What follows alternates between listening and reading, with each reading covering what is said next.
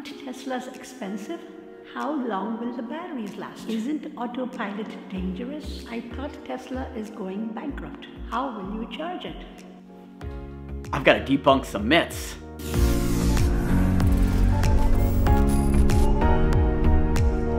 Charging a Tesla is simple and super convenient. You can charge anywhere from a simple 110-volt outlet found in your house to a 220-volt outlet, which can be installed, or using any one of thousands of Tesla superchargers across the globe. Now, these Tesla superchargers are conveniently located and can be found on many road trip routes and on major highways. This allows you to charge anywhere from 300 to 500 and in some cases up to 1,000 miles per hour, allowing you to quickly charge and get back on your route. Now, if we compare the price of gas versus electricity, let's say the average price of gas today in the United States is $2.73. The average price of electricity is about 13 cents. If we average a 12-gallon tank compared to a long-range Model 3 battery size of 75 kilowatt, you would be spending about $32.73 in gas and $9 in electricity. So clearly, there is a huge advantage and a huge cost savings using electricity over gas. In May of 2019, the average price of a new car purchased in the United States climbed to $36,718, with interest rates hovering around 6%. This was according to automotive information site Edmunds.com. Now, the next myth is regarding cost. Many people think Teslas are expensive, and that's just simply not true. The Tesla Model 3 actually starts at $35,000 for a 220-mile range. There are options up from that at $39,000 for 250-mile range and $48,000 for a 322-mile range. Another topic people will usually bring up is regarding maintenance. What's the maintenance on an electric car cost? Well, it's very simple actually. There is no maintenance. There's no oil to be changed, there's no engine to be tuned up, there's really windshield wiper fluid and rotating your tires. That's right, even your brakes don't need to be changed for a very long time, and that's due to regenerative braking.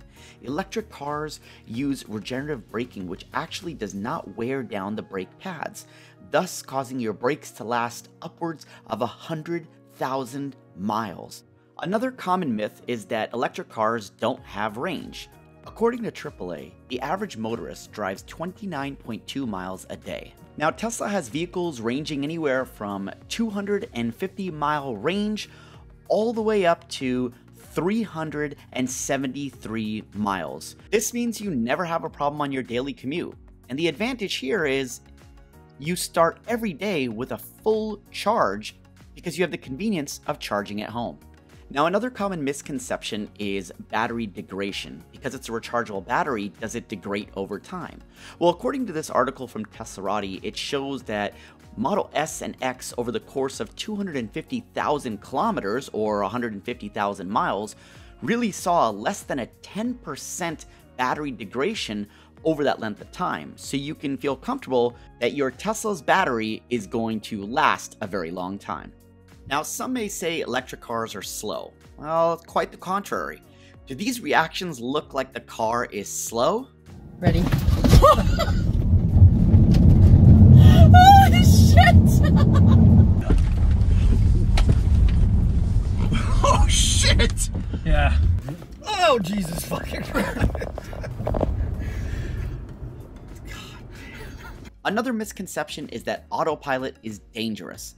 Tesla's cameras and its autonomous hardware are always aware and watching its surroundings. In the third quarter, Tesla registered one accident for every 4.34 million miles driven in which drivers had Autopilot engaged. By comparison, the NHTSA's most recent data shows that in the United States, there is an automobile crash every 498,000 miles. So that just clearly shows you how much safer it is to be driving with autopilot. Now, some may say Teslas are not safe, and that's just not true. Teslas have consistently won 5 out of 5 stars in the NHTSA, and that's mainly due to their impact protection, their rigid structure, and their low center of gravity. The Tesla Model 3 has earned a 5 out of 5 stars in every category and every subcategory in the NHTSA, the National Highway of Traffic and Safety Administration, as well as the European New Car Assessment Program. Now, some may say Tesla is going bankrupt. Quite contrary to what's passed along, this is quite wrong. A company should be evaluated with how they're doing now and what the future holds. For Tesla, Q3 2019 numbers that were just released, Tesla reported $383 million increase in their cash and cash equivalents balance to $5.3 billion. Also, $371 million in operating cash flow.